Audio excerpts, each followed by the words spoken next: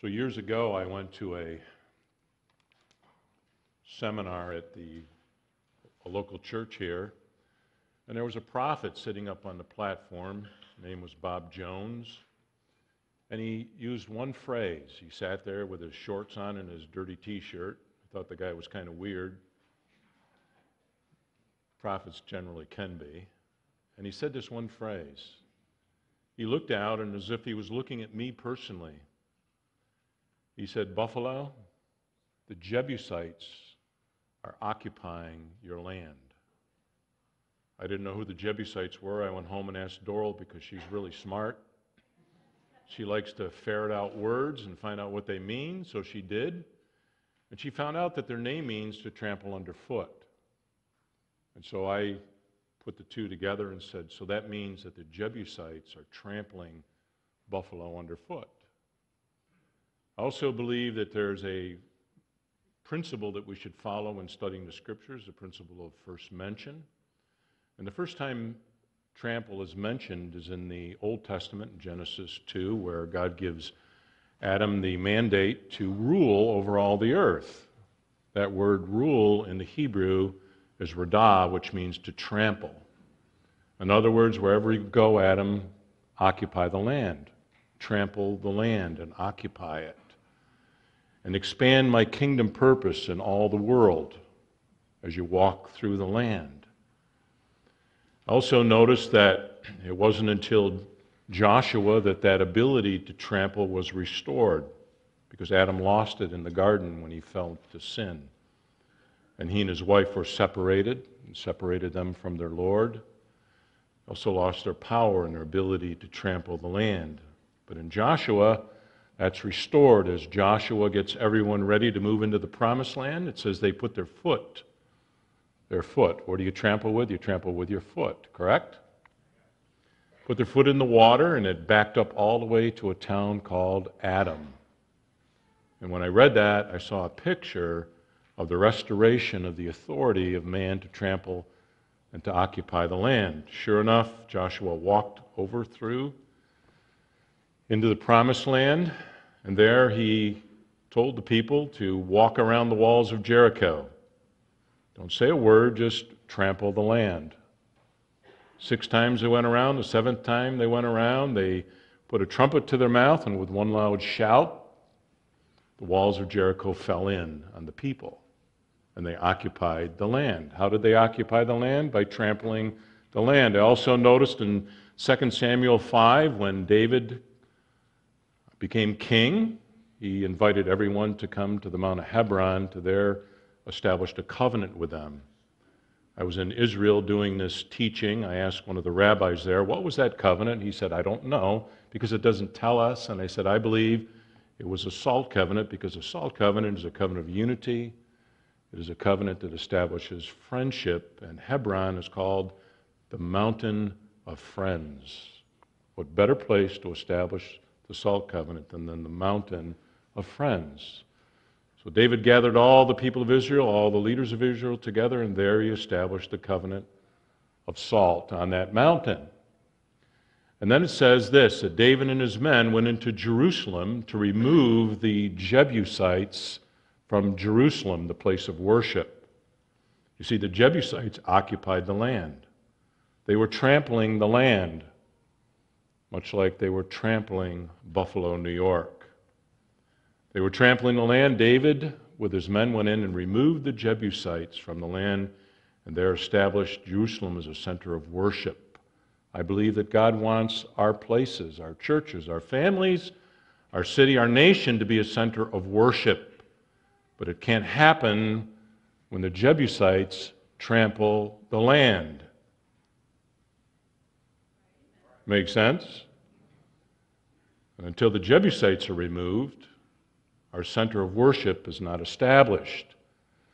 When we become salt, we have the power, we have the authority to go into the land and remove the Jebusites, occupy the land, and establish centers of worship. One of the reasons why churches struggle so much is because of division and separation, because they've lost their saltiness. They become good for nothing. Because they've lost their saltiness, instead of being a place of worship, it becomes a place of discord and disharmony. Amen? Hearing what I'm saying, this isn't even in my notes. This is coming right out of my heart. Because I see it. I see it in homes. Maybe your home. Maybe your family. Maybe you feel like it's being trampled underfoot by a powerful spirit. I'm telling you, salt not only heals, but salt restores authority. In fact, in Luke chapter 10, Jesus sends his disciples out. They come back all excited because demons were fleeing from them. They were healing the sick and raising the dead. Can you imagine having that happening in Western New York in our churches? And Jesus looks at him and he makes a profound statement. He said, I have given you authority to trample. There's that word.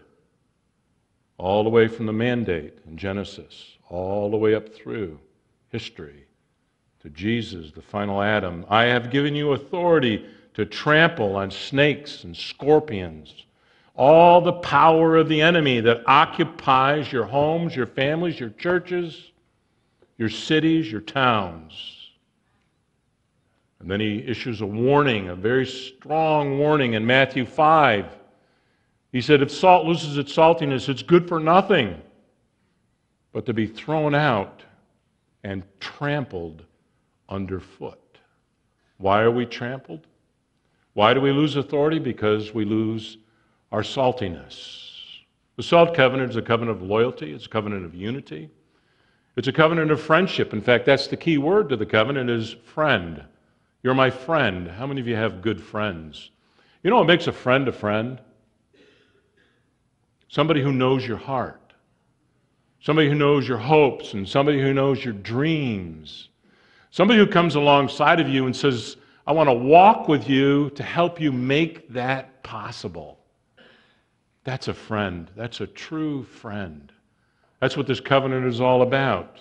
Back in 1968, before some of you were even born, there was a group called the Three Dog Nights. I don't know why they call them the Three Dog Nights. I tried to find out. They wrote a song called One. Remember that song? One is the loneliest number you'll ever do. Then they say there's two can be bad as one. If they don't get along, it's true, isn't it? I don't know if they've thought about that when they wrote those words. It's the loneliest number since the number one. No, it's the saddest experience you'll ever know. Yes, the saddest experience you'll ever know. Because one is the loneliest number you'll ever do. One is the loneliest number. Whoa-ho, worse than two. Now I spend my time making rhymes because I'm all alone. One is the loneliest number you can ever do. Let me define for you in your notes. Pick up your notes. I'm going to define for you the word alone. It can be defined by one word, miserable. Everybody write the word miserable in there. You want to be miserable? Spend your life alone. Solomon in chapter 4 of Ecclesiastes 8 through 12 addresses the issue of being alone. And listen to what he says in verse 8. There was a man all alone, probably talking about himself, by the way. There was a man all alone. He had neither son nor brother, and there was no end to his toil, yet his eyes were not content with his wealth. For whom am I toiling, he asked, and why am I depriving myself of enjoyment? This too is meaningless, a miserable business. See that? Toiling for yourself deprives you of enjoyment. You enjoy things when you do it with others. Isn't that right? I have to keep myself from telling some stories because I want to get through this. But I got a great story that I got to tell you. I was in the Philippines in the Peace Corps, and Doral was back here. We weren't married yet. And I remember one night in a hut in a resettlement village, something dropped off the ceiling onto my chest, crawled across my chest onto the ground, and said, I'm alone. I don't want to do this anymore. I wanted to go home and be with Doral. So I sent her a letter and asked her to marry me. She never responded, so I don't know if she said yes or not. But I went home and I married her because I didn't want to be alone. I know how important it is to have somebody to share your life with. Whether you're married or you're not married, a friend is somebody you can do that with. A companion. Somebody who knows your dreams and your hopes and walks alongside of you and says, hey, I want to make it possible. When a critter drops down onto your chest, I want to be there to brush it off and help you stop screaming in terror. It goes on in verse 9, Ecclesiastes, it says, two are better than one because they have good return for their labor. If either of them falls down, one can help the other up, but pity the one who falls and has no one to help them up. One of the benefits to having two instead of one is mutual support. You get mutual support. In other words, if you fall down, there's somebody there to pick you up and to support you when you stumble. Verse 11, he says, also, if two lie down together, they'll keep warm. How can one keep warm alone? The second benefit to not being alone is mutual encouragement. You know, the warmth of a friend coming alongside of you, a warm body pulling up alongside of you, putting their arm around your shoulder and saying, listen, I know how you feel. I've walked this road together. Let's not walk it alone, but let's walk it together. I'll be with you.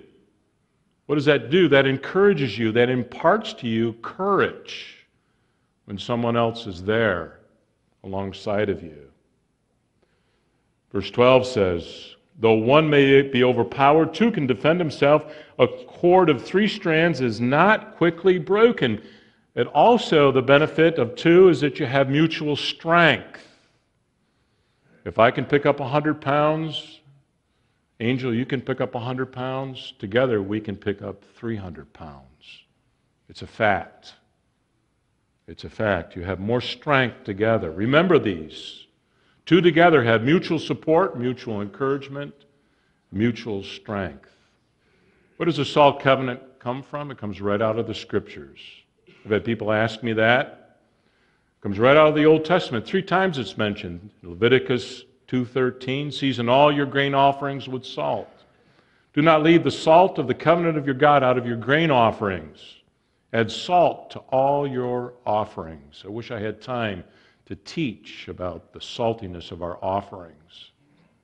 Numbers 18-19, whatever is set aside from the holy offering the Israelites presented to the Lord, I give to you and your sons and your daughters as you share. It is an everlasting covenant of salt before the Lord for both you and your offsprings. This is my favorite. 2 Chronicles 13:5. Don't you know that the Lord, the God of Israel, has given kingship, authority of Israel to David and his descendants forever by a covenant of salt? Covenant of salt. Why is it a covenant of salt? Why isn't it a covenant of sugar? How many of your grandkids like sugar better than they like salt? I can get them to do anything with sugar. A cookie, anything. Salt, not so much, but sugar, that's a winner. So why is it salt? This is important. God knows what He's talking about because He made all the elements and He brought all the elements in combination. So He knows what He's talking about. In your notes, salt represents our unbreakable bond with one another. Do you know salt is one of the strongest chemical bonds known to man? Salt is made up of 2 primary elements, sodium and chloride. Separated, they are very deadly. Very deadly. But when they come together, they do something absolutely amazing, unique to those 2 compounds. Sodium and chloride, when they come together, they share their electrons. They make an electronic connection that makes them almost inseparable. Have you ever been swimming in a pool and you tasted salt in the water? It's because somebody took salt and put it in a filter. And the filter had the ability to separate the sodium from the chloride. And you know how it does that? It does it through electricity. The sodium and chloride pass over an electric plate and it separates, it breaks that bond. And then it puts chlorine into the water along with sodium. It's low amounts, otherwise you would die in that pool. But it's able to do it. Ephesians 4:3-6 speaks about this unbreakable bond. Listen to this scripture because it's critical. It speaks about this unbreakable bond that we have with one another. Ephesians 4, 3 through 6. 3, being diligent to preserve the unity of the Spirit in the bond of peace. Look at me just for a second. I've said over the years, the church is an absolute design for failure. There's no way the church should work. Think about it. You come from all different backgrounds, all different places, you have all different desires, you have different experiences in church, and you come in here with the expectation that this church is going to be similar to your church. You come in, you see people raise their hands, you leave because you don't go to a church that raises their hands. Or you hear the pastor say amen, or you hear people call each other brothers and sisters, and like me long ago, you think they're weird for calling each other brothers and sisters. All kinds of backgrounds come in here. All kinds of backgrounds come in here. God begins to move. You have an enemy who comes in to bring offenses and all kinds of things against one another. You have an enemy called Satan who desires nothing more than to split our oneness and to separate us, to cause all kinds of problems amongst the church. You have a pastor who doesn't know what he's doing 90% of the time. And some pastors don't even like people. One pastor said the church will be fine if it wasn't for people. But here's the truth. All of that comes together. You have the anointing, the Holy Spirit of God. It's a design for failure except for one thing. It's the Holy Spirit who brings unity. It's the power of the Holy Spirit that overrides all of that and brings unity.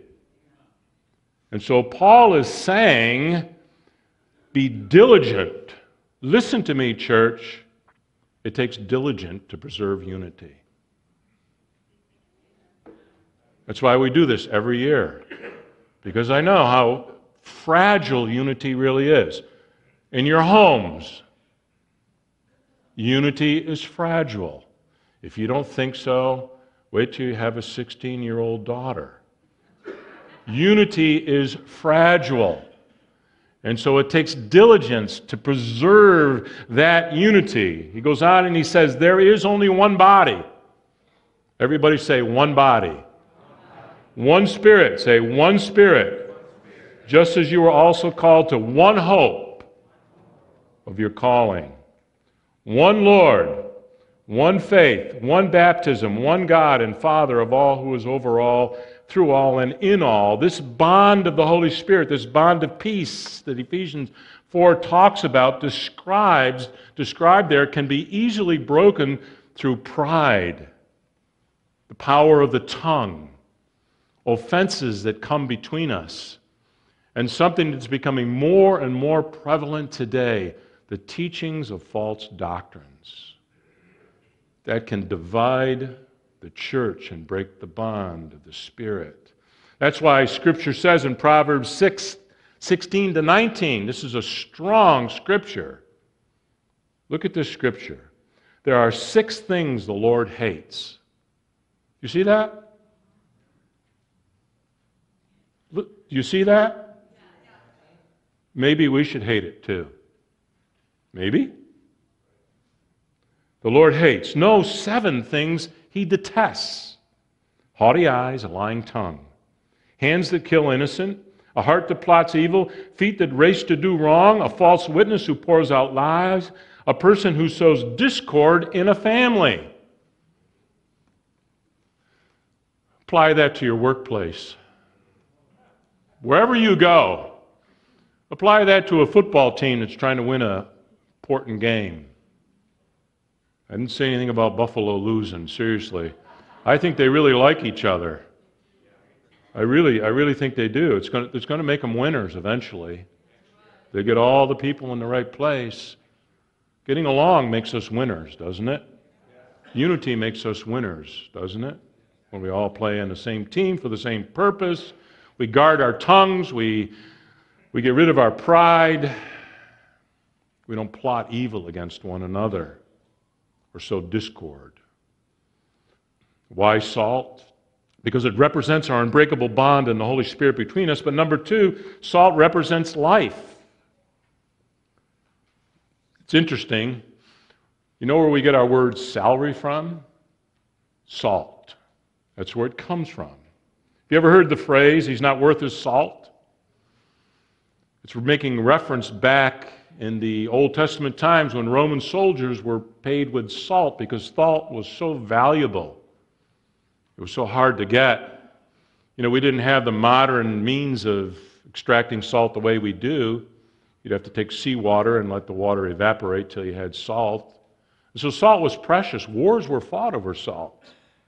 In fact, I was in India one time doing the salt cabinet. Right on the front pages, there was a celebration of Mahatma Gandhi 50 years ago or whatever it was when he launched the salt revolution in India to set India free from oppression from England because England would not allow them to harvest salt from the sea. And because they couldn't harvest salt, they controlled the people. The only way you could preserve food was with salt. And salt is life. If you don't have salt, you're going to die. And they knew that, so they controlled the salt, they controlled the people. And so we get our word salary from the word salt. In fact, if you make a salary in here, you know how you get that salary? You give your life. Isn't that right? And so you want a job that means something to you. Isn't that right? Because it's your life you're giving when you receive your salary. So salt represents life because salt is all through your body. Remember I said that salt is made up of sodium and chloride, and combined they share their electrons? Remember that? Well, the salt in your body makes electrical impulses possible, the nerve endings possible to communicate with one another, and all the organs of your body possible. If you take salt out of your body will stop communicating with itself. Isn't that right, Julie? You'll go into shock.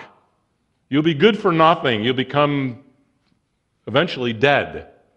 Salt is essential for communication within your body, within the organisms, your nerve endings. It's important for you to be able to operate. If you go into the hospital because you're sick or because you have an accident, what's the first thing they do? They give you a shot of beer, right? No, they hook you up to an IV and give you a saline solution. Salt into your body. They fill your body with salt and water. Why? Because salt promotes healing.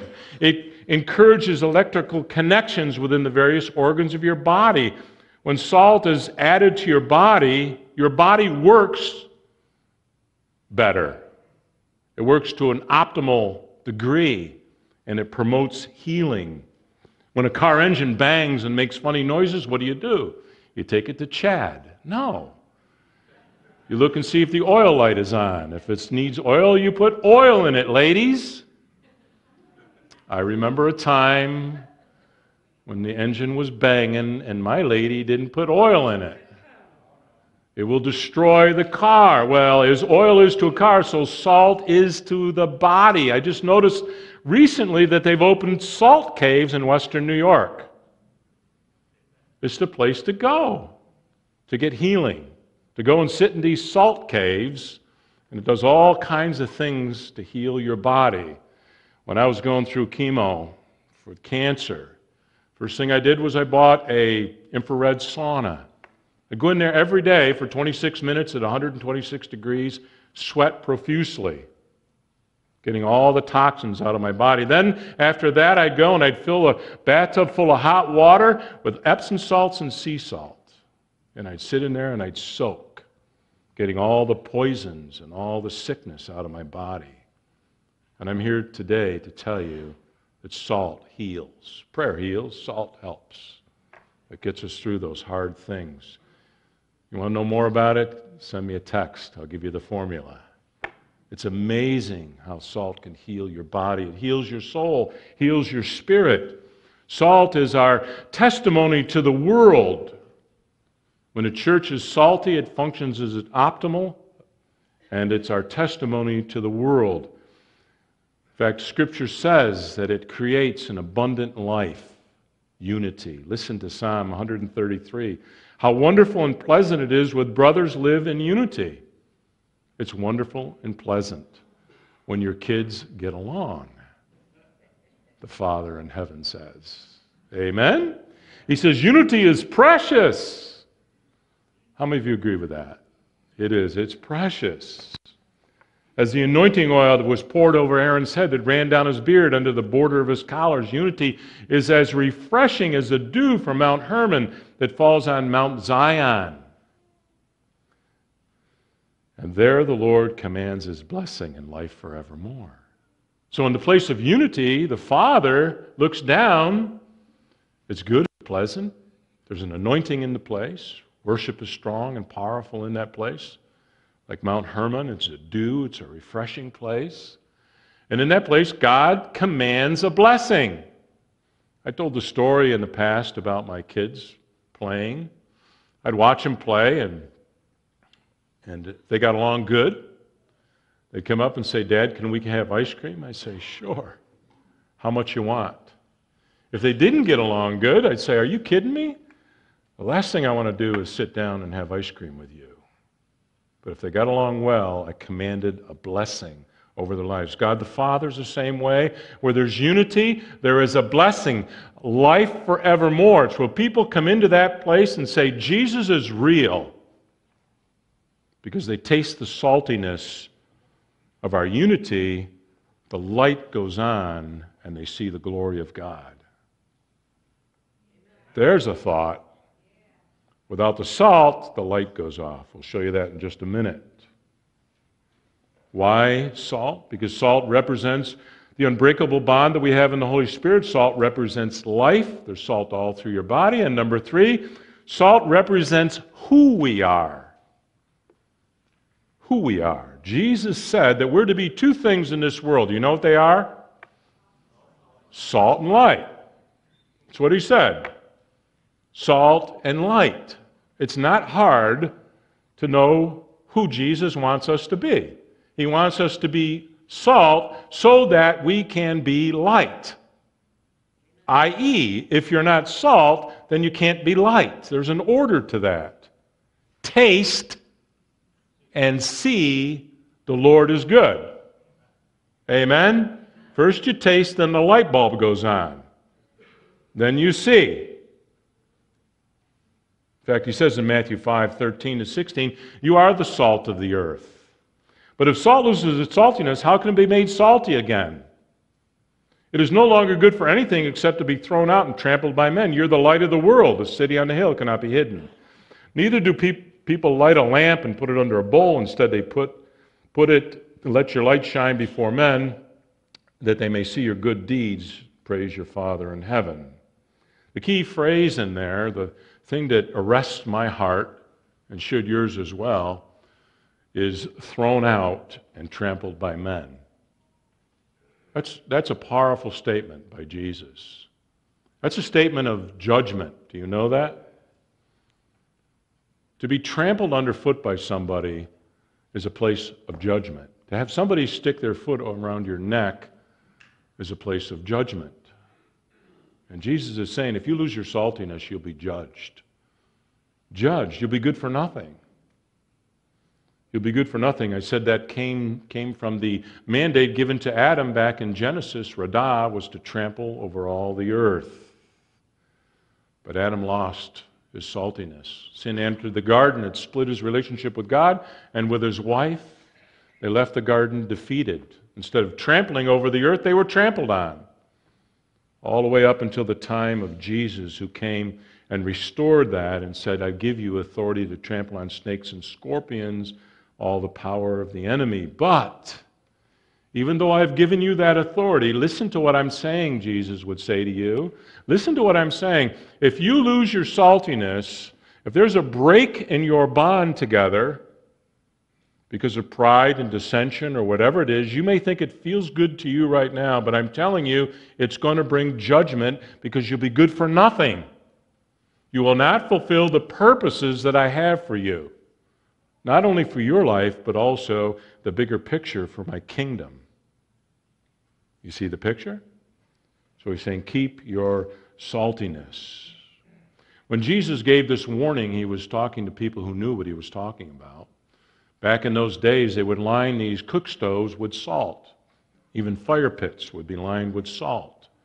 And what the salt did was it would preserve the heat.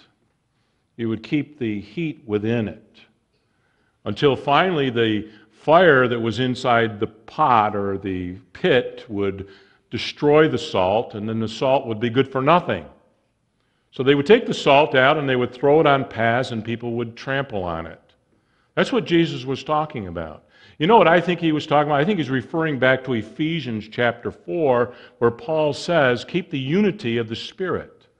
Because you see, when we have unity, when we have this bond between us, when we're salt, the fire of God's love burns within our hearts. And that fire is not easily extinguished. That fire spreads, but when we lose our saltiness, the fire goes out and the light goes out. And you can scream and shout and jump, run around the church until your hair falls out, but if you lose your saltiness, then the Holy Spirit picks up and moves on, and the fire is gone. And all you're doing is making a gonging, clanging sound wherever there isn't love.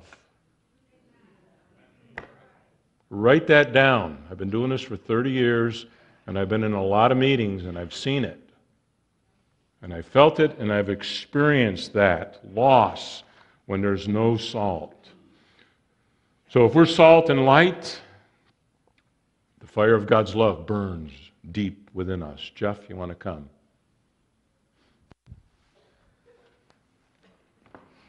There should be a microphone up there.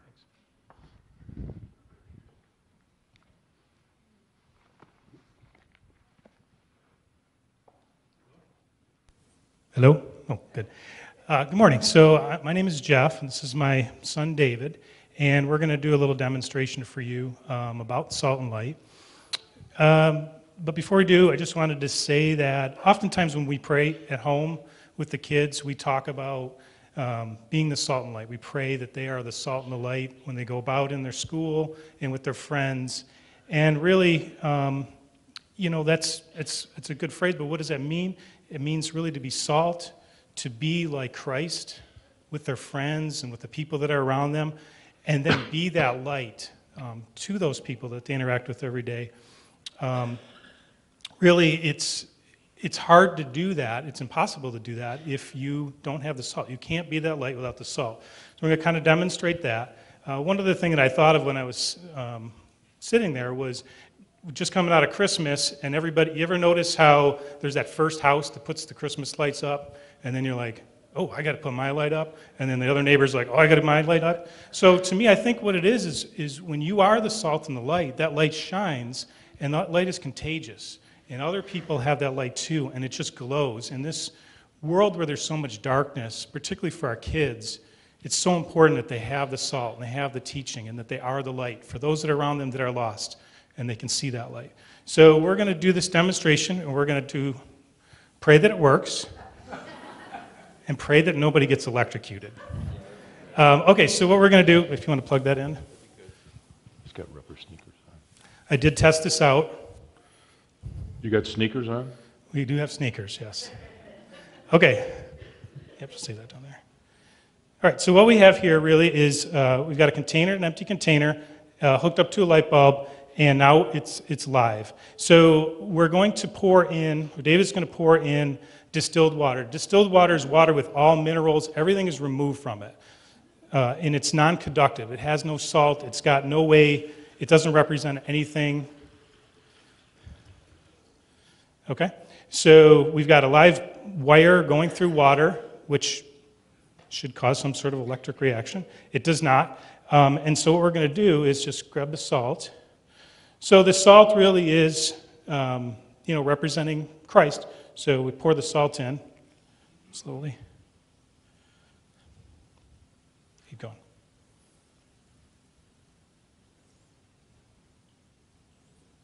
And hopefully it works. Is it plugged in? Yep. To the wall? It may not be. Okay, It's hold not on. plugged into the wall. All right, hold on. You want to go plug that into the wall? Yeah. Okay, we did try it. Okay, this is going to go on instantly now.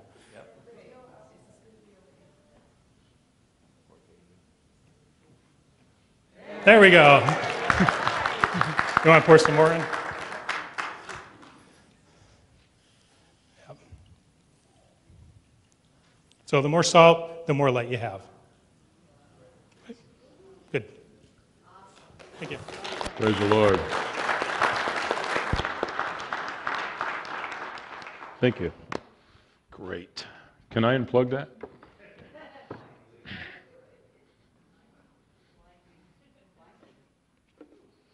So there's the live wires.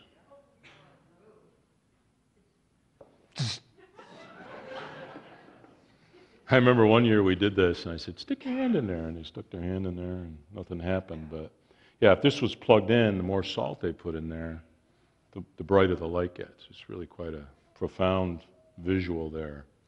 So that represents who we are right there. If there's no salt, then there's no light. You get the picture, right? So it represents who we are. So, why salt? Let me do a quick review. Salt represents our unbreakable bond and the Holy Spirit between us. Salt represents our life together. Salt represents who we are together. And number 4, salt represents the peace that we have with one another. In James 4, 1 through 4, James talks about that peace. He talks about what separates us. He says these words, he says, what's causing quarrels and fights among you? Don't they come from evil desires at war within you? You want what you don't have, so you scheme and kill to get it. You're jealous of what others have, but you can't get it, so you fight and you wage war to take it away from them. Yet you don't have what you want because you don't ask God for it. And even when you ask, you don't get it because your motives are all wrong. You only want what will give you pleasure. Isn't that something? It's quite a description of what divides and separates us, what destroys the peace between us. You know, when that happens, when these kinds of things enter into your life and into the church and into your families and begin to divide and separate you, God has a surefire method of getting those things out of you. Aren't you glad that God, who begins a work in you, will see it to completion? Aren't you glad? And you know how He does it? Fire. That's right. He sends trials along. Trials and tribulation. They do their magic. They break down all of those things like pride. Oh yeah, pride. I know about pride. And having cancer and having to go being inspected over and over again and poked and prodded by women. I know about pride. I know about how trials and fire can take you down to the bottom so that everything begins to look a little bit different. And life begins to line up in the right perspective. In fact, Mark 9, 49 to 50, one of my favorite scriptures is, everyone will be salted with fire. It's baffled theologians for years. I've got the answer. What does that mean? Everyone will be salted with fire. It goes on to say salt is good, but if it loses its saltiness, how can it be made salty again? If salt loses its saltiness, it's really difficult to make it salty again. Isn't that right? If there's an offense between you and somebody else, if there's an issue, if there's a pride thing between you, isn't it difficult to reconnect, to make salt salty again? Have salt in yourselves and be at peace with each other. See, the key to reestablishing the saltiness is right there in verse 49. Everyone will be salted with fire. For years and years, I burned fire. I burned wood and fire. I had 2 pieces of wood up here. I did have. Anyway, I had a piece of pine and a piece of cherry I was going to show you. They seem to have disappeared. Like that wasn't plugged in. Anyway, they're gone, but you know that in order to have a fire, you need both kinds of wood, don't you? Some of you may not know that. But you need the pine, you need the softwood as kindling to get the fire going. Isn't that right? And then you need the hardwoods, the maples and the oak and things like that. I left it in the back, didn't I?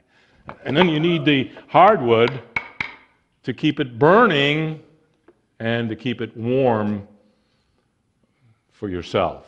So both of these are important. It's the same thing with us. Some of you are like kindling. I'm looking around, I'm seeing some kindling out there. You're a fire happening no matter where you go. Debbie Morant? I mean, you're just like, poof, and you burn, and you're important to us. We need you. Isn't that right, church? And some of you are just like Norm Sigrist. You're just going to be around and burn forever and ever. You're just solid. You're just stable and hard like a rock sometimes. Right, Fern? Right, Fern? You know, how many of you know it takes a Fern and a Norm to make a fire? Isn't that right? So you take both of these and you start your fire and you burn the hardwood, and you know what you get in the end? You get ashes. This is what you get.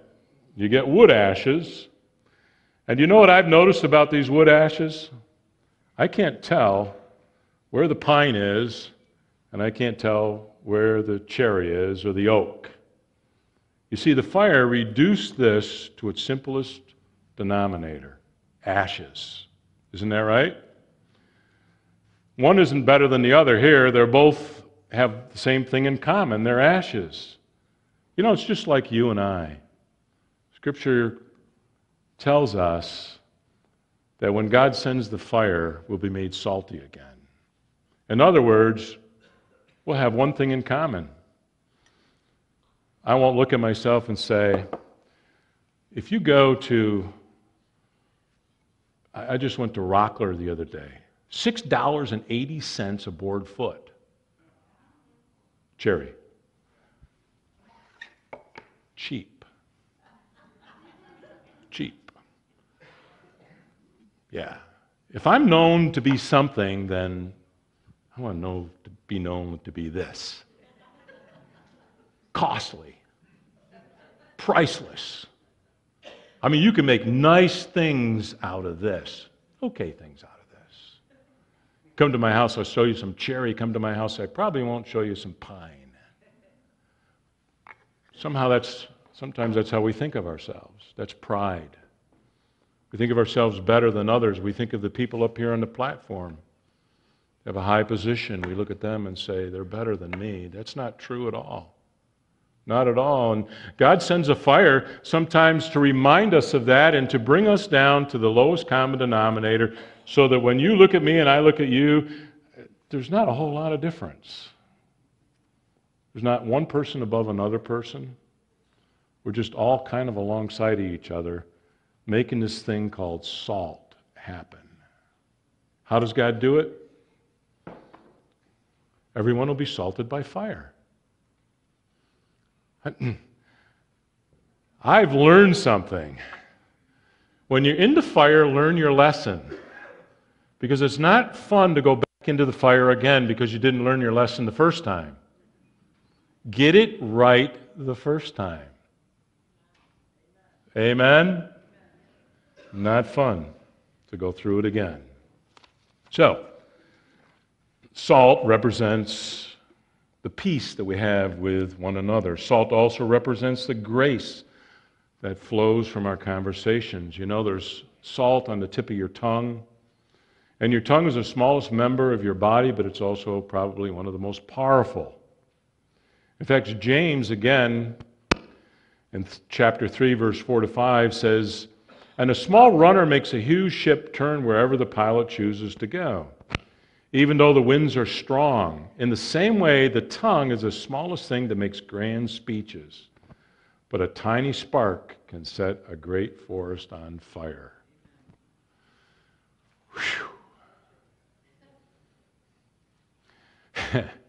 Isn't there a scripture that talks about a wise person speaks very little or something like that? Does anybody know that scripture?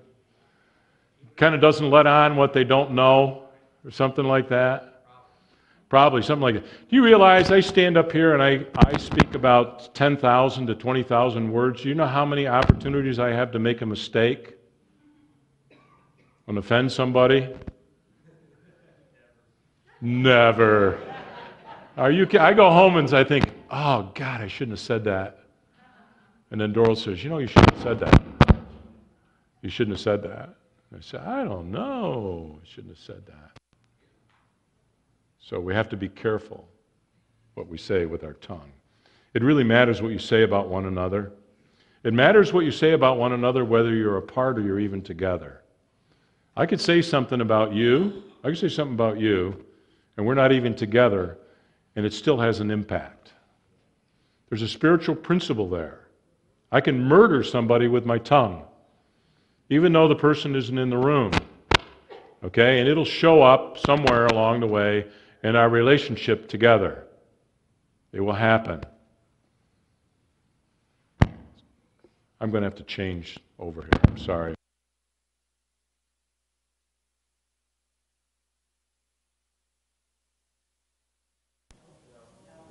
I will be in a minute. There we are. I'm salty again. It really matters what you say. In fact, there's a scripture in 1 John 4:20 says this. If someone says, I love God, but hate his fellow believer, that person is a liar. For if we don't love people we see, how can we love God whom we cannot see? Colossians 4:6 says, let all your conversation always be full of grace, seasoned with salt, so you know how to give an answer to everyone.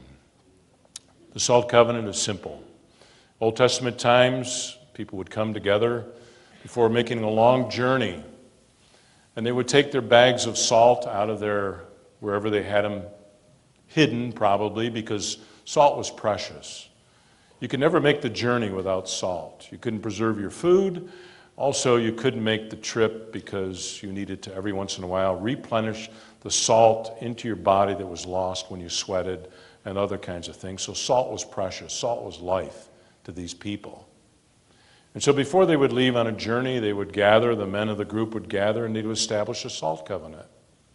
It still happens today in many cultures, salt covenants. It's still prevalent in some of the Middle East cultures. In fact, if you go into some homes and you're about to sit down at a meal with them, they'll take the salt off the table because they know that if they share their salt with you, then they share with you also a common bond of friendship. And so they would take the salt out of their bags and put it into some pile or some hand or something. They would mix it all together and then separate it back out and put some back in your bag and back in my bag so that my salt that was in your bag now is in their bag and vice versa. You get the picture. That was a salt covenant. And then they would make covenant promises to one another of loyalty, unity. But above all of that, they would say, I will be your friend. That's the key word to that covenant. I've defined for you what a friend is. It's somebody who knows your hopes and your dreams, walks alongside of you to make it possible. In other words, they were saying to one another, listen, this road that we're about to journey on is difficult, and I want to be there alongside of you to make it possible. I want to help you get to your destination. That's what a friend does. That's what a salt covenant is. In fact, Proverbs 17:17 describes what a friend is. It says, a friend loves at all times. Amen? A friend loves at all times. A brother is born for adversity. One who has unreliable friends soon comes to ruin, but a friend is one who sticks closer than a brother. Jesus said to his disciples, I now call you my friends. Jesus is the greatest friend you can have. Amen? That's why this table is a salt table. It's filled with salt. There's salt all over it, even in the Jewish homes today. When they break bread on the Sabbath, there's salt on the table along with the bread. The Father salts the bread as if to say to the children, listen, if there's anything between us, if there's any offenses, any issues between us, you need to get that settled before we can enter into the Sabbath of the Lord, before we can enter into the peace and the rest of the Lord.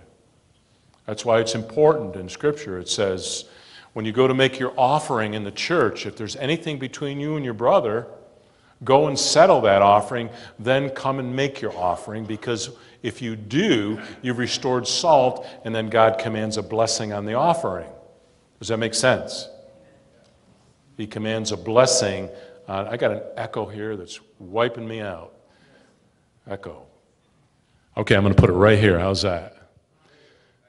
Is that better? Thank you very much. I'm learning. I'm going through this process of learning how to use this thing. It's like a lollipop, you know? Anybody want a lick? Just kidding.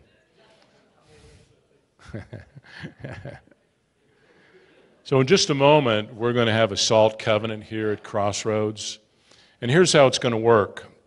On your outside aisle over there, everybody in the outside chair, look down on the floor. If you're not on an outside chair, you're the second one in, move to the outside, get that bowl that's on the ground. And we're going to take those bowls and we're going to pass them across the aisles. You have a salt bag in your possession.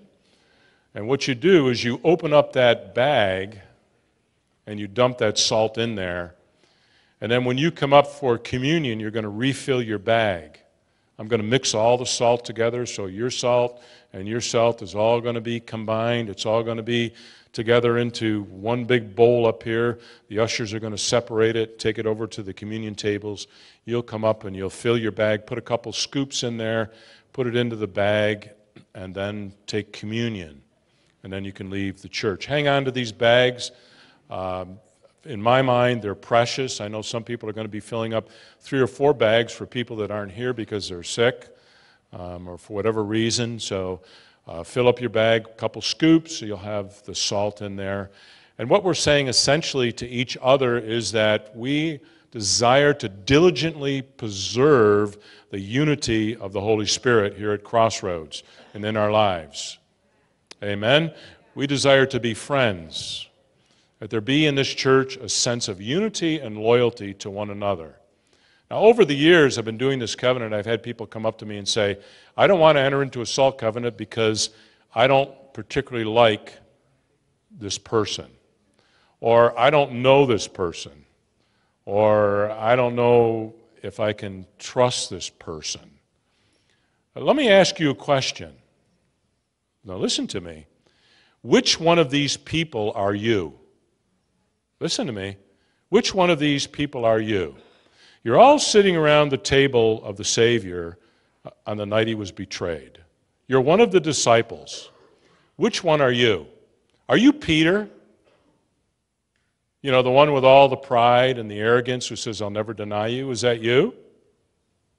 Or maybe you're Thomas. I know Thomas. Are you Thomas? You're the doubter? Or maybe you're one of the 2 disciples that were on the road to Emmaus that left shaking their heads thinking, we thought he was the one, but he obviously wasn't because he's dead. Or maybe you're a Judas and you've betrayed somebody or you're a betrayer. Maybe you're one of those. You know, most of the time, we don't even know who we're sitting next to because it just hasn't come out yet. So before you judge the person next to you, you probably ought to look at yourself and ask yourself, which one of those are you? Amen? And hope that the person next to you or around you has enough forgiveness to restore you back into good favor, because the Lord has that. He restored Peter, he restored James, he restored John, he restored all of them except for Judas, who betrayed him. And do you know what Jesus said to Judas when he came into the garden to betray him and give him a kiss? He said, friend. That's what he called him. Even at the end, he called him friend because he understood the power of friendship, the power of covenant and relationships. So before you come up, forgive anybody. Let go of all your grudges and all your, I don't know, if you've got anything against anybody in here. If I've said something to you over the years, forgive me. You know, give me grace because I'm probably going to do it again. The good news is when we get to heaven, I'm probably not going to screw up because I'm going to be fully sanctified, but so will you. But until then, we can be friends. Can't we be friends? We can get along. It'll heal. It'll bring healing in our lives. We'll be salty. It'll bring light. And maybe one day you'll bring your friend in here and they'll taste the saltiness of the church. And then they'll see Jesus, and you'll be glad. Amen? So let's pray before you come up. Father, I just thank you in Jesus' name that you called us to be salt.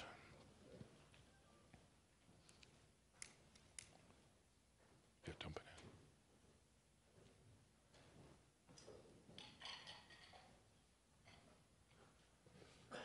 in. And that you've called us to be light. I thank you for that, Father. I thank you for your goodness and your mercy for each and every one of us.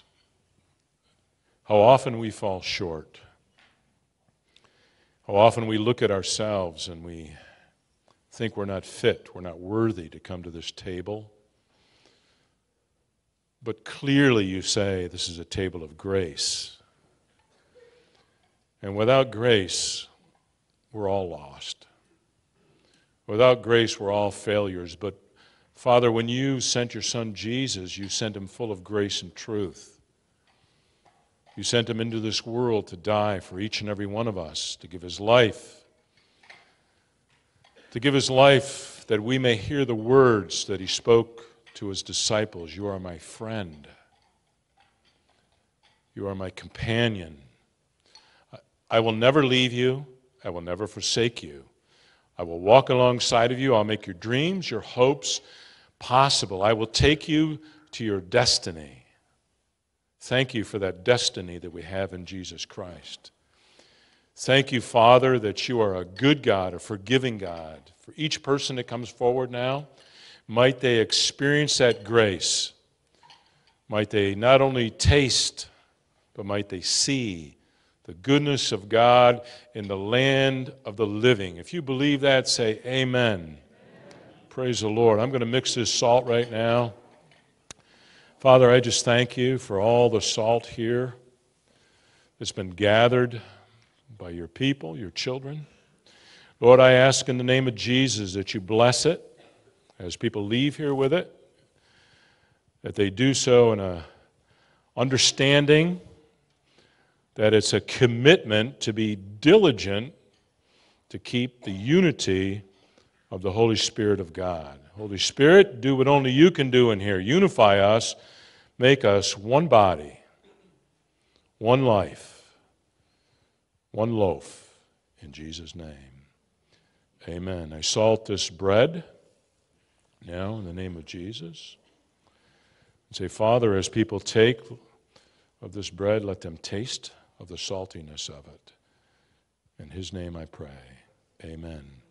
Before you come forward, I have very special instructions. If you have any children in the nursery, the preschool, and toddlers, did I get it right? Stand up.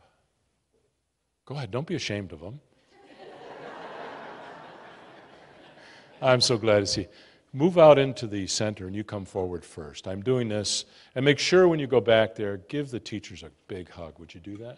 Yes. Hold up right there. Yeah, I'm sorry. Could I have the servers come, please?